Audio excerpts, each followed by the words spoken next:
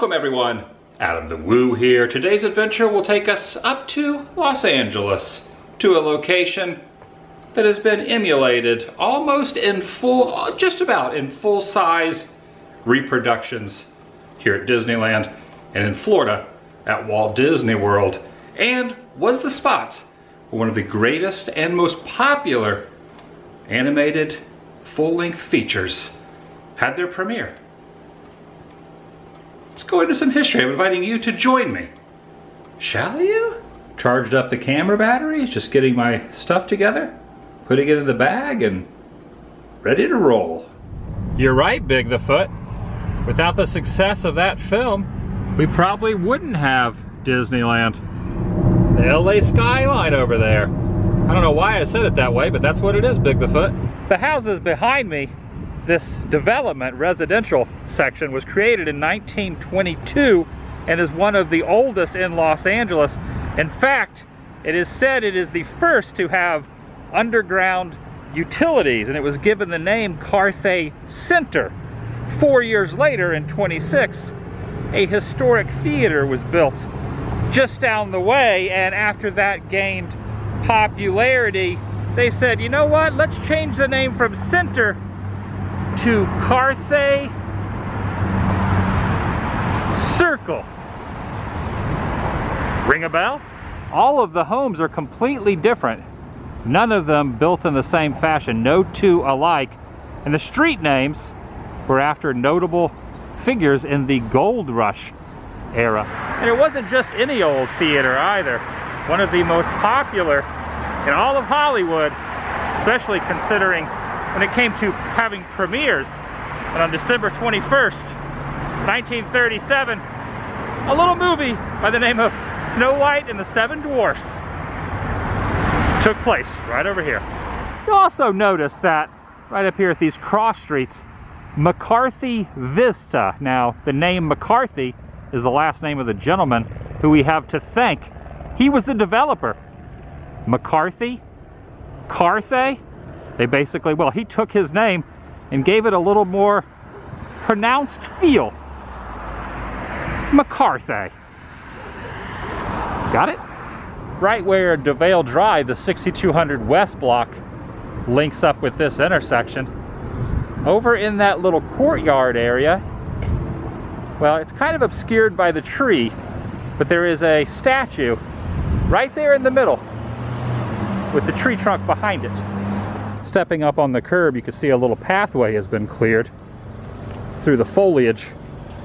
And there is the Pioneer, standing strong after many years. There used to be a little water area here, not a fountain per se, but just a water section surrounding this guy standing perched upon the rock.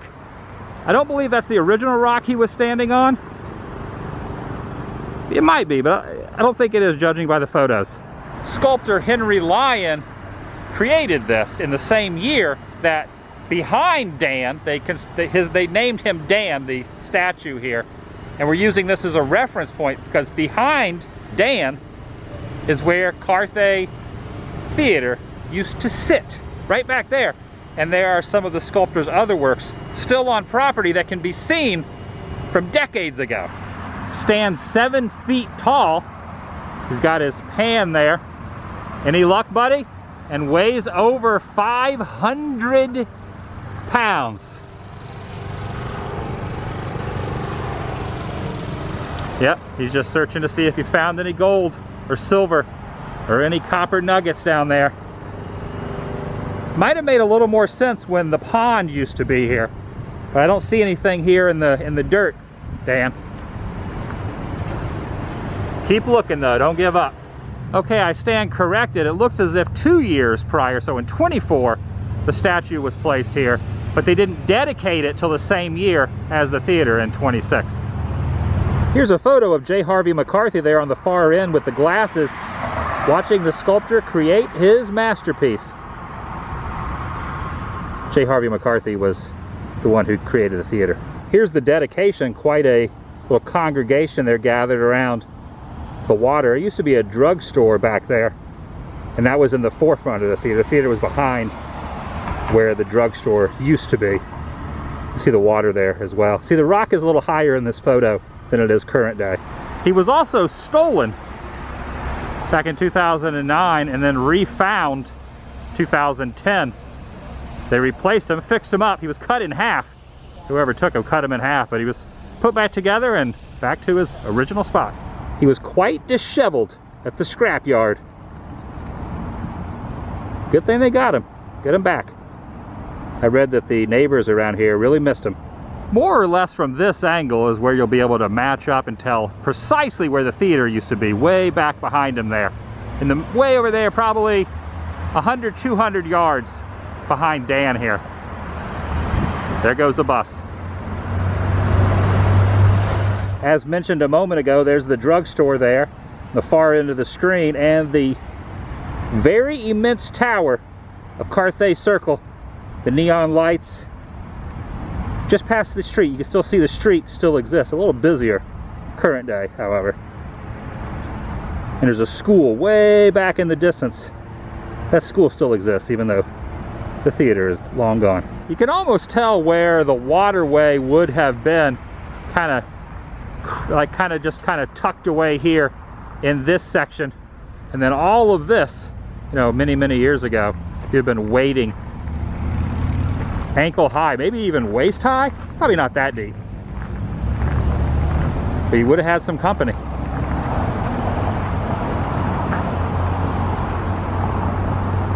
Had any luck? And in the same little area is this not so little tree. And I point that out because now I'm gonna walk over there and show where the premiere was to what the critics called Disney's Folly. The critics didn't think it was a good idea. The first of many career choices that Walt took that proved the critics wrong. Another one being Disneyland, which, you know, happened in the late or mid 50s. They called that Walt's Folly. So Disney's Folly, which tended to be a success, becoming one of the highest grossing, and you adjust it by today's ratio on inflation, the #1 animated film above Frozen, above Incredibles. Think about that. And the critics, they shunned it. As well as the American Film Institute granting it and saying that it is the greatest animated film of all time. I think a lot would agree with that. Groundbreaking. One of the first American, here in the US, full-length animated features. No one said it would do well, but he knew something. He probably remembers when Walt came through. Maybe, I don't know. He may have been too busy looking for silver. Also should mention that with the money that was made off Snow White, he took that and parlayed it into Disneyland. Because, you know, you got to have money to build a theme park. And there was so much profit. Okay, I'm disturbing Dan here. I gotta move on. There are now two totally different types of buildings there. Now keep in mind, obviously, you know, the theme park Disneyland was not created right after the film's success, but that's what kind of catapulted the company, the studios, and he went for another vision. He was a man of many visions. The original building was destroyed in 1969. I really wish it was still around. It'd be amazing to see with my own eyes. However, there are recreations in two different spots on both coasts, East and West Coast, Florida and here in California. Physical address is 6316 San Vicente Drive. There's the street sign. If you step into Hollywood Studios on their Sunset Drive, you can see their version. It's the smaller of the two recreations and is a gift shop. And the other is a little larger, but still not quite as massive as the original, located at DCA, Disney California Adventure in Anaheim. And it has a restaurant in it, even though there is no theater, and it's not in a complete circle like its predecessor that it's modeled after. It's pretty dang close, the way it looks. When the premiere happened, all the guests of honor would have pulled up right here out of their limos, walked in, and you will see the bust of a statue from the same guy who created the Pioneer. And this little area here is pretty much the same on either side. Those buildings are different, but this little courtyard is kind of the same. This is an aerial view from back in the good old days. In the top left corner there, you will see the park I was just in, where the little water lake was. And then I crossed over. So right about there is where I'm standing. So in the middle of the courtyard is where the big pillar was. It reached to the heavens. And that courtyard's right there in the middle. And the sidewalks are kind of sort of the same. Okay, after reshifting where I'm standing, not exactly, they have redone the pavement. But this angle here is precisely this angle. So the main entrance, a lot of those famous photos of celebrity guests going in the entrance, would have been right there. The marquee would have been straight ahead. Pretty amazing to think about, right?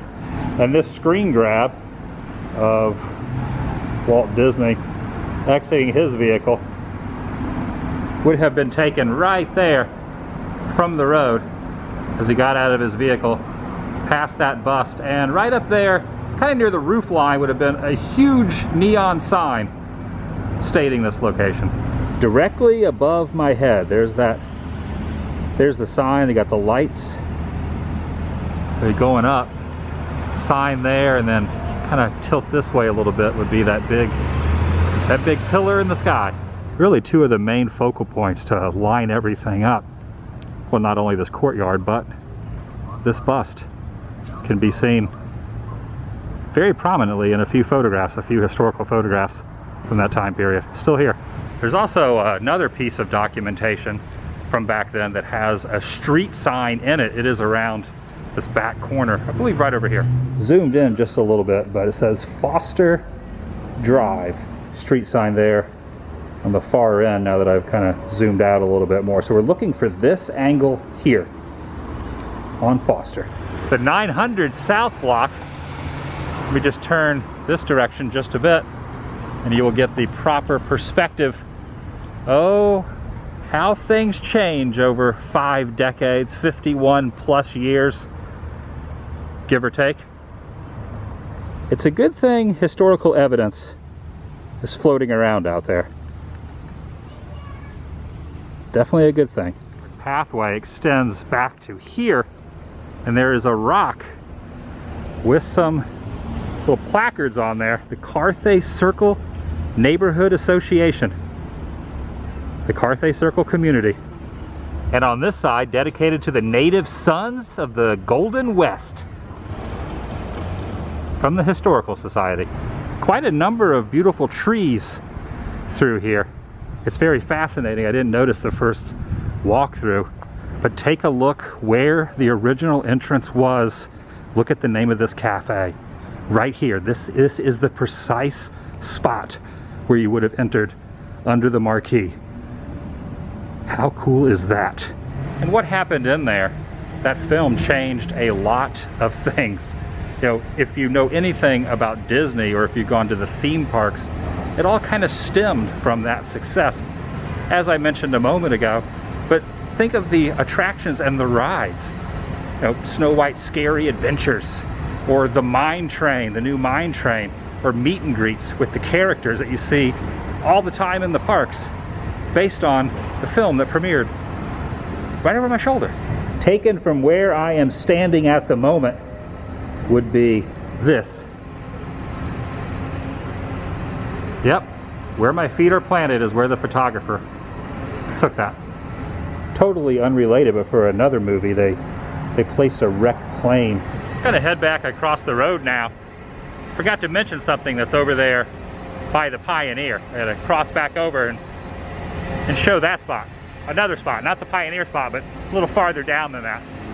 It's always fun to retrace steps while taking steps. You know, because I'm walking, I'm stepping, so I'm not only retracing, but taking them myself. It doesn't look as impressive as it probably did back then, but this little grass section, median, that runs through the middle of both either oncoming or going the opposite direction traffic, they had real life versions created from the homes and different, facades seen in the animated Snow White right through here that guests, or those who could not attend or those who did attend the premiere, could see in real life. All set up right here. True story. Might be a little tough to see, but I wanted to show it in this location because here's one of them that sat right there. The Pioneer down there and the theater behind him. Gotta love it. This one for me really drives the point home. Okay, just take a moment to kind of let it soak in. That tree there, is that tree over to the side is still there. Wow. Certainly has grown quite a bit over the years. A butterfly just went by. That's awesome. I get pretty excited about this stuff.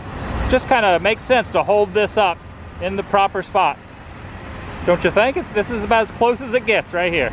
Under the glitz and the glamour of old Hollywood. Right there.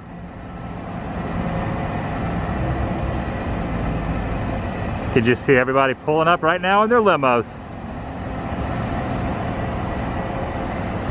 I wonder if people that are getting on off that bus have any idea of what took place here. I'm sure they've seen Snow White. Maybe they should know.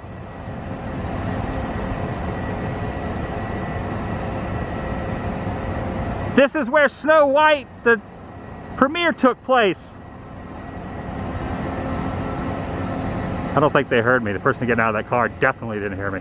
At 8:45 on that faithful evening, things changed.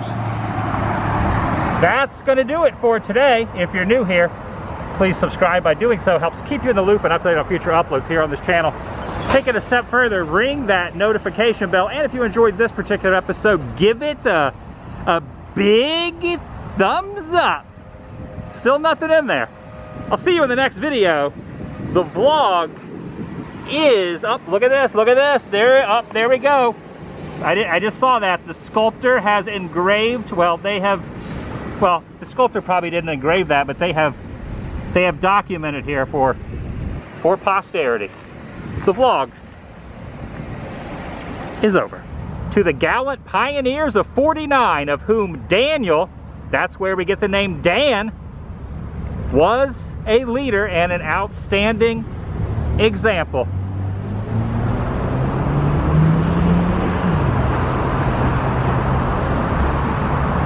See you later, Dan.